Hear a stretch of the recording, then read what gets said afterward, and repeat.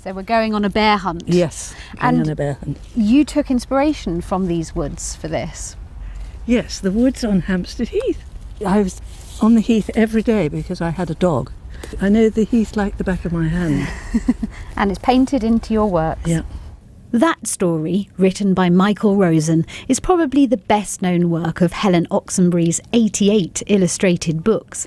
She started out in a career in TV, film and theatre. It was only when I met my husband that I saw him illustrating books, John Birmingham. And so you went from huge canvas in the theatre... huge backdrops, to book-size illustration, yes. Her paintings capture just what it's like to be little. They've been loved by generations of children and their parents reading the stories at bedtime. I expect you love all your babies, but do you have any favourite characters? It would be so much. I so enjoyed doing it. Every page was a pleasure. I think Farmer Duck, I'm very fond of the duck. And in Alice in Wonderland, I love the White Rabbit, although I don't think he's a very nice person, but he's lovely to draw.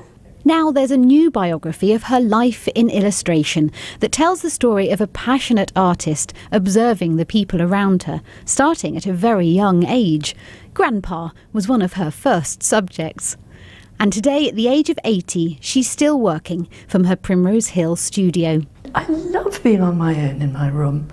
The moment that I shut the door and nobody can get at me, it's the best time of the day. I mean, it's lovely.